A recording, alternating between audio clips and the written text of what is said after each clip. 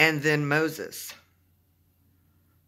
Of course, we know that was before Jesus Christ, the ultimate sacrifice for our sins, for humanity. Moses, made God a little angry when he hit that rock, too hard or too many times or something. And he wasn't allowed to go to the promised land. He had to look at it from a distance. But when Moses died, they buried him on the mountain. But the word says that the devil wanted Moses' body. Isn't that strange? Why? Why did he want Moses' body? What I think is the reason is because Moses was in the presence of God Almighty. He had the Shekinah glory all in him, all on him. And the devil wanted a piece of it.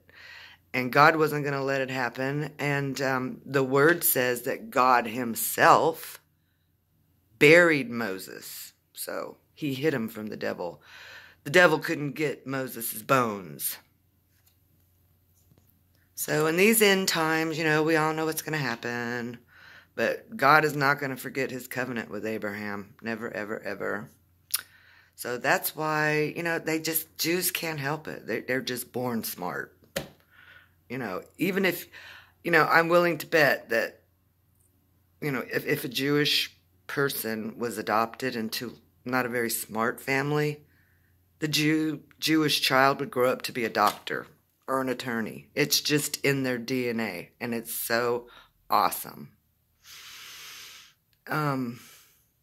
That's where you get all your laws. Why didn't they eat pork? Worms. There's so many rules that God Almighty gave them that you people should really be proud of. If it wasn't for Jewish people, we'd still be living in huts.